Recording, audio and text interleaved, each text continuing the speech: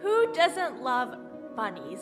In the world of rabbit care, there's so many misconceptions. No, no, no, no, don't hold your rabbit like that. The bunny's in shock. You're sitting like a little human. I've said it before, but I'll say it again. Do not give your rabbit a bath. Like, people don't understand that this rabbit is under immense stress and pain.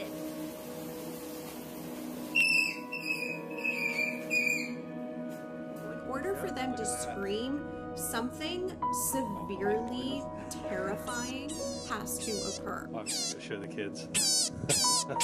So some people may misinterpret a rabbit's fear responses as something positive when it's not the case.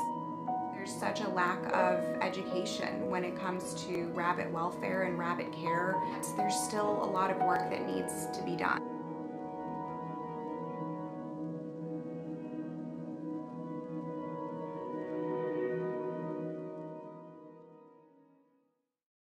This is Prince. He's an old bunny. He turns 12 in just a couple of weeks. Domestic rabbits live for anywhere from 8 to 12 years, depending on the breed. And Prince is almost 12, like I said, so he's at the upper end of that. Prince is my best buddy. I get to spend all day with him. It's the best part of every day. A typical day with Prince consists of several hours of supervised exercise time, and then a lot of care for him, such as giving him painkillers. At Prince's age, he does have a lot of health issues.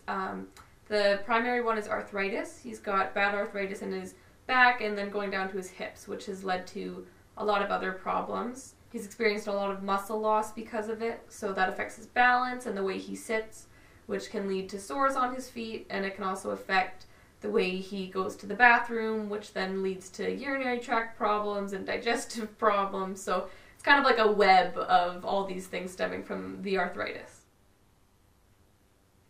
When we first got rabbits, I wish we'd known that just because something in the pet store has a picture of a rabbit on it, it doesn't actually mean that it's good for rabbits.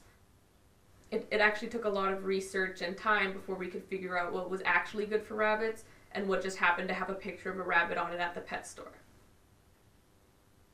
Rabbits walk a fine line because on one hand they're sociable creatures and they need tons of time and energy and attention, but at the same time they're prey animals, so they're not going to be as confident engaging with you and playing with you and bonding with you as, say, a cat or a dog might. It takes a lot of patience and a lot of time for them to actually feel comfortable around you and to build up that trust. Unfortunately, a lot of products today are still tested on animals and on rabbits, just like Prince. And that just didn't really sit well with me, to have this little bunny who I love so much and then be buying products that were tested on animals in really terrible ways. So I started researching products and companies just to make sure the stuff I was buying was cruelty-free.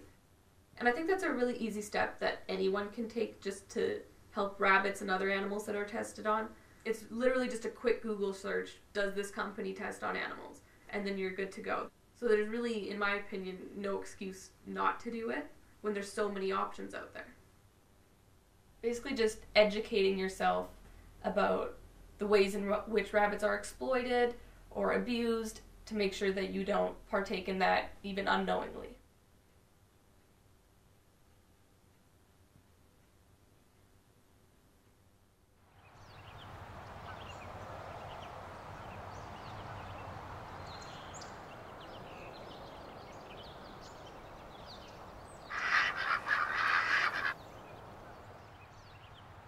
In 2008 in Kelowna, they had a crazy bunny population. They were breeding like rabbits do, and people were just kept dropping their bunnies off. And although people love to go down there and see them and feed them and interact with them, it wasn't good for the bunnies. They were getting run over, dogs were catching them, other predators were catching them. They were going through all the beautiful gardens that people had for their businesses. So the city decided to cull them. We were contacted to see if we could catch some bunnies which we did, and then I kind of just fell in love with bunnies, and I don't know what happened, but now we have a sanctuary. Domestic rabbits turn into feral rabbits very quickly. They have babies starting at 4 and 5 months. They can have babies, they have them every 31 to 33 days. So the populations explode incredibly quickly. It's sure a lot easier to catch, 2 little bunnies running around outside than it is to catch a colony. And a colony can be an easy 60 bunnies and up. And then you've got to spay and neuter them all, and you got to find somebody who will take them. It's really a difficult situation. People think it's okay to set the rabbits free because they think the rabbits will do well outside. But these domestic rabbits are not like wild rabbits. They just don't have the same kind of coping skills that a wild rabbit has. Rabbits are very much impulse pets. They're impulse purchases, they're cute, they're tiny.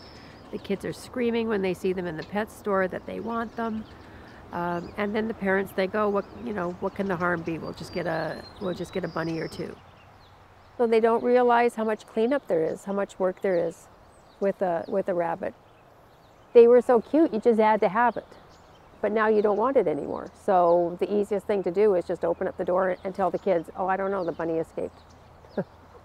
They're a prey animal. So when you go and you pick a bunny up, they think that you're an eagle or some bigger animal.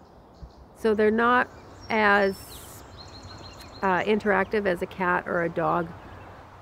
And they also are, according to my vet, one of the most expensive animals to have as a family member. I do think rabbits definitely are misunderstood. People don't do the research on them. They don't understand what kind of an animal a rabbit is. Rabbits are not rodents, they're actually lagomorphs. And although that doesn't seem like, who cares whether they're a lagomorph or a rodent, it just means that rabbits are a specific breed unto themselves. They're not like rodents. They have different problems and different strengths. My advice, if somebody wanted to get a rabbit, is really do your research. Call me and I will walk you through it. It's not that people shouldn't get rabbits as family members, but they should make sure it's going to be the right fit for their family. I love our rabbits, and they're just a very gentle, easygoing animal that just wants to live a bunny life. I have a lot of animals. I don't have any other animals that are anything like the rabbits. They're just a very unique species.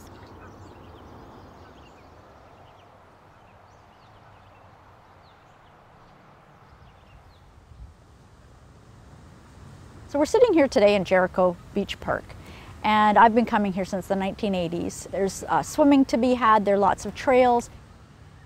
There were always rabbits scampering around, especially in and near the tennis courts and near the sailing center where I used to sail. Sometimes you'd see hundreds of them. Generally, they are abandoned pets that have been left to breed.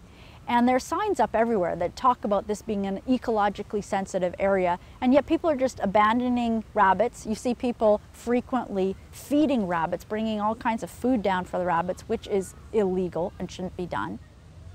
They are left out here without health care, without access to fresh food and water on a regular basis. They are subject to killings regularly by coyotes and raccoons, and they are basically out in the wild where they're actually domesticated pets that have been thrown into the wild. So they really can't fend for themselves. It's not going to be a storybook ending like Peter Rabbit. It is a tragic ending for most rabbits. It is illegal to abandon your animals. This is a form of cruelty, but yet a lot of people are still doing it. You wouldn't think about doing that to your cat or dog as readily as you would for a rabbit, but there's a kind of a prejudice that rabbits suffer from, that they're more disposable, which is completely incorrect. And it's also kind of reflected in the law. Part of the difficulty with rabbits is they are classified under so many different laws.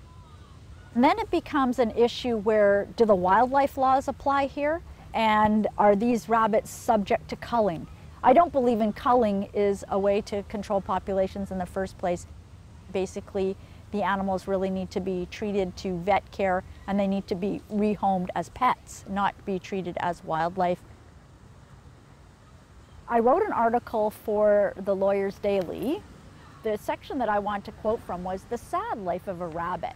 And I wrote here, quote, "I cannot think of another animal quite like the unfortunate rabbit who is at the intersection of science as a lab test animal, agriculture as an intensely farmed rabbit meat, thirdly, for fashion, for fur garments and trinkets, entertainment, such as show rabbits, and vermin as pests."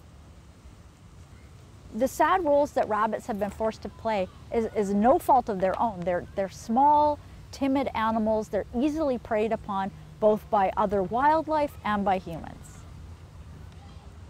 They are treated incredibly badly because of the intersection of all the ways that they can be used and abused. In June 2019, Canada came really close to passing a bill to ban animal cosmetic testing, and that would have really benefited rabbits. Unfortunately, the bill ended up not passing at the last minute. Canada could have been the 40th country to ban animal testing if the law had passed in 2019. So it's not like other laws and other countries haven't happened. They have. I mean, Canada is really far behind on that one. There's lots of different ways of doing testing without harming animals. If every single municipality across the board said, we are not going to sell rabbits, cats, and dogs in pet stores, that would be huge. Why? Because it would signal to the public that animals are not commodities. That you can't just go to the mall one day and pick up a rabbit, pick up a cat, just on an impulse. Don't buy a pet in the first place. You should always be adopting, not shopping for pets. Pets are not commodities. Animals should not be classified as commodities or things under the law. They're not disposable to be thrown away once you're finished with them. If people are going to get a rabbit, they should go to a reputable shelter. How do animals get access to justice? How do these animals, any animal that is used by humans, how are they able to have any kind of rights and have those enforced? Humans need to take responsibility. So really, what it comes down to is, are humans going to take responsibility for the damage that they're inflicting on animals? And that includes rabbits. So the greatest predator of a rabbit is probably not that raccoon, but is probably a human.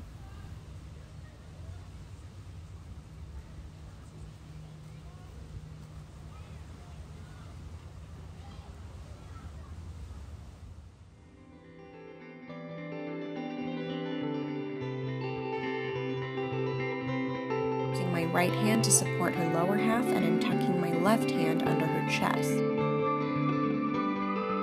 Grass hay should be provided to your rabbit 24/7 at all times. And I just have some miscellaneous toys all around their cage. So if you find a baby bunny like that, please leave it alone. At Adopt a Bunny Rabbit Inc., where she'll get spayed and be placed up for adoption. For the last 60 years, CFHS has worked on behalf of our members to end animal cruelty, improve animal protection, and promote the humane treatment of all animals.